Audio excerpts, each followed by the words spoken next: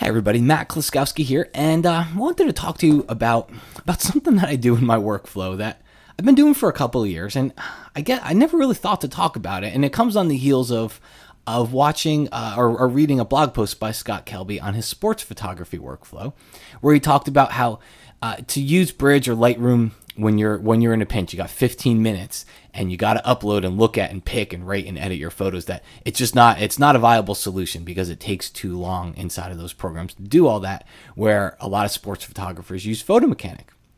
Well, I've realized over the years, a lot of other photographers use Photo Mechanic too. I want to show you something here. I'm gonna click on the zoom icon. So I'm gonna press the right arrow key. See how fast it goes through the photos, okay? If you've used Lightroom, you'll kind of know that things really generally don't happen that fast. It's because Lightroom's building a full resolution preview. If you want to look at your photos large on screen like that, it's building a full resolution preview. And you know, I'm shooting with a 36 megapixel camera now. It takes a long time, sometimes 5 to 10 seconds between photos to render that thumbnail. And sometimes that's fine. Sometimes it just takes too long. And here's the whole disclaimer to this whole thing. If you watch this video and you think, can't Lightroom just do everything he just talked about? Forget it. It's not what I'm talking about. Is not for you. Okay. There's a lot of wedding and portrait photographers in addition to sports photographers out there, landscape photographers that I know that use what I'm showing you here because of the speed for it. Okay. For me, it's instant gratification. All right. But I want to show you what I do and what I found to work and how I'm able to incorporate it, because I'm still going to use Lightroom for just about everything, but how I'm able to incorporate what I would do here. All right. So first thing, I would look at the photo full screen. If I like it, just hit Control 5. All right. Labels it as a 5-star photo. I know in Lightroom, I typically use flags in Lightroom. There's no good correlation between flags and Photo Mechanic and Lightroom, so I use the star rating system. All right. So 5 stars. Hit the right arrow key, 5 stars. Hit the right arrow key, 5 stars. Don't like it, go to the next one, get to one that you like, 5 stars. All right. And you can close you don't even have to be in the larger view. You can very easily just be in a smaller view and just click that little 5-star icon right there below the thumbnail. All right. So guys, honestly, that's it. That's all I do in Photo Mechanic. It's instant gratification. I realized, you know, when Scott was talking about it, it's a job. I've got to get through my photos extremely quickly and get them uploaded to the wire service. But what I've realized for me is that whether it's a paying gig or not, sometimes I still really want to get through my photos quickly. There's other times where I get back from a shoot, I can put my card in, go have lunch, go have breakfast, go to meet, whatever it happens to be, and let the upload happen, and I don't have to go through as quickly. But there are times where I just want to get through extremely quickly. It is that instant gratification thing, and that's where this comes in. Okay. Now, sports photographers, anybody else that wants to use metadata captioning, anything you do, you know, Photo Mechanic rocks at what it can do. It's amazing. You should go back to Scott's blog if you haven't read it. Just do a search for sports photography workflow, because there's some amazing things that Photo Mechanic can do with metadata and captions and whatnot, and have things be automatic for you.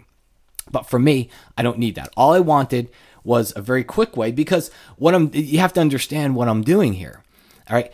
Typically, I'm going to go through, and once I find this photo that I like, I'm gonna go through it, and I'm gonna right click, and I'm gonna find the photo, and I'm gonna do a quick edit on the photo. Just again, it's that instant gratification thing. Maybe somebody's standing right there, and I want to look through these very quickly. I can edit the photo very quickly right there. So that's what this was about. Later on, I'm still gonna bring this all into Lightroom. Okay, and the way to do that very easily and still keep what you did here would be, and this is where you can diverge. It's personal preference. You could choose to come down here. You can see how you just turn these little stars off, and I could see just my 5-star photos. Okay, little shortcut for you. Instead of turning each one of them off, Option or Alt click on 5, and it hides all the other ones. So I'm just looking at my 5-star photos, and I could just take these, select them, drag them into Lightroom. Okay, that's all I'd have to do, and Lightroom will keep the 5-star photos. The other alternative, which is what I do, because I am going to sit down and look through this with a little bit more of a scrutinizing eye later on. So I'll look through to try to find some new ones, also to get the rejects and all that, because I'm not going to do that in this phase. Remember, this was I needed something right now. I was excited to look at my photos right now, or somebody standing right here.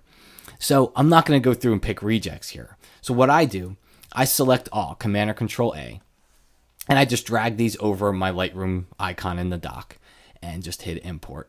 And Lightroom will keep all the 5 stars. So that way my work is already done when I get into Lightroom. Eventually when I get into Lightroom, my work is already done. I don't have to worry about it. I can just filter through my 5-star photos. And I got it right there. I can create my collections. You could easily Command or Control A to select all and even flag them as a pick if that's what you're used to using as pick flags. Okay, and then I create my collections, and I would do my whole Lightroom workflow that I normally do at this point.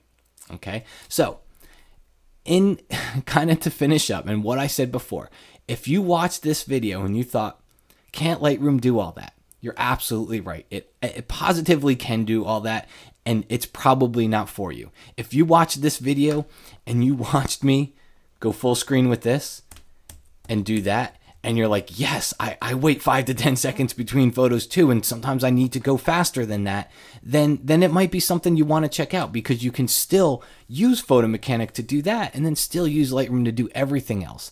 The collections, the editing, the sorting, the rejects, all that stuff, processing, sharing, printing, slideshows, whatever it happens to be. You could still use Lightroom for all that stuff, okay? And if you fall into the category where you're having to do more things with metadata and captioning and everything, Photo Mechanic's definitely a great tool to look at. But either way, if you're a NAP member and you're thinking about it, go to your NAP member website, go to the discounts tab, and Photo Mechanic has a discount on there too, so you can save some money if you're thinking of buying it. Okay, guys, thank you so much for watching. If you got any questions, comments, anything like that, feel free to leave them here.